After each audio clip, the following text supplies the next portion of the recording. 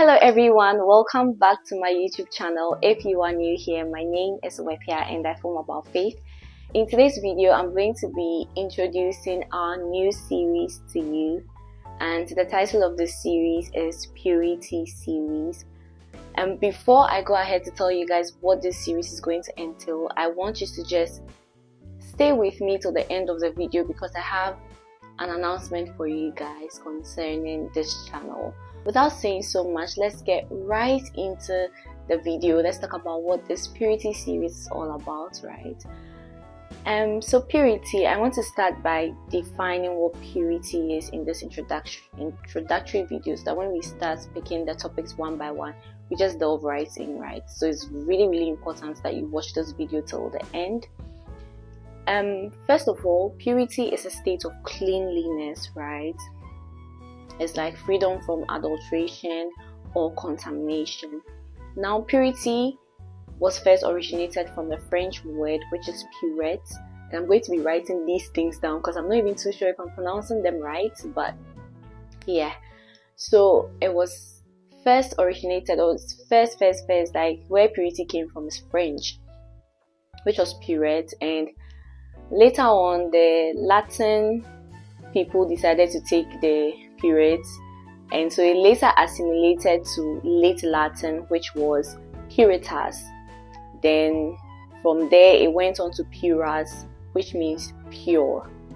So it's when you say something is pure, like I already mentioned, it is free from adulteration. It is in its original form, the way it was created, no contamination, nothing. It is just clean and pure.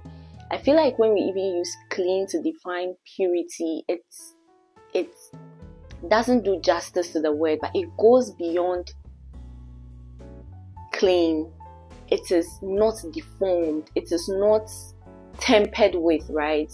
As it came, as it is, it hasn't been, the innocence of the thing has not been lost, to be fair, right? I hope you guys, and I really pray that the Holy Spirit gives you a deeper understanding of what purity means before we go, right?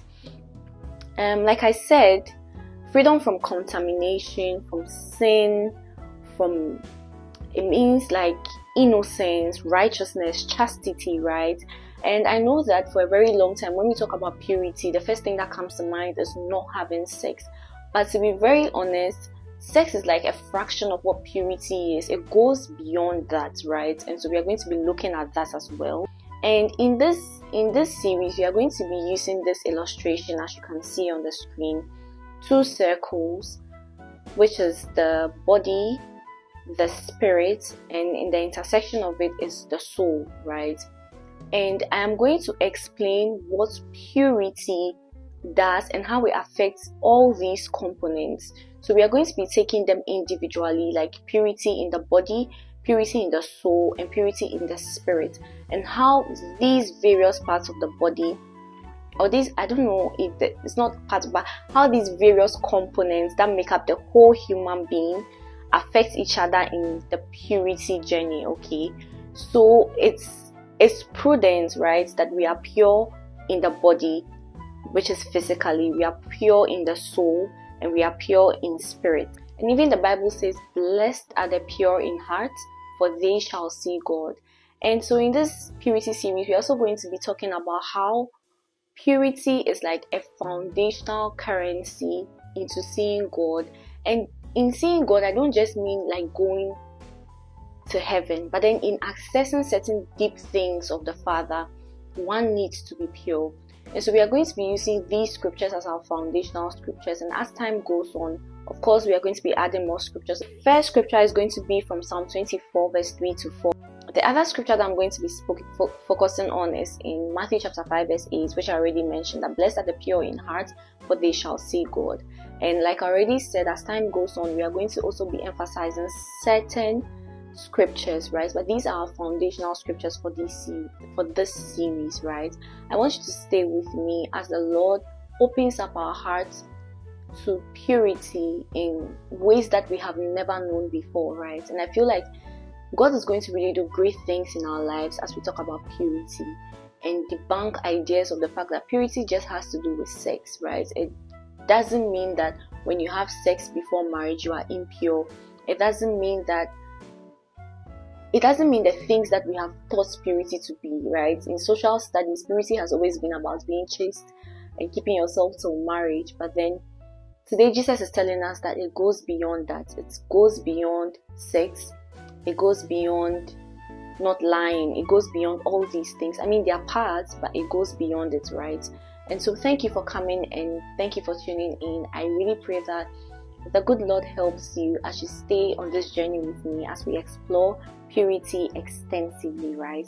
And now to the announcement. I just wanted to let you guys know that Save a Soul is kind of pivoting, right? And so we are going to be adding, and I think some of you have already seen this, we are going to be adding some live sessions, right, where people are going to be telling us personal stories of things that they have encountered. So in as much as we are going to get resource people to tackle certain topics, we're also going to be getting resource people to tell us personal stories of things that they have encountered, things that they have gone through, because we want to be having topics that are more relatable to the average human being. We don't want to be saying abstract things. And if you have been following me for a while, you'd always remember that I say that I don't say things that are alien to me. I don't come and say things that I probably haven't encountered or I'm not on a journey, right?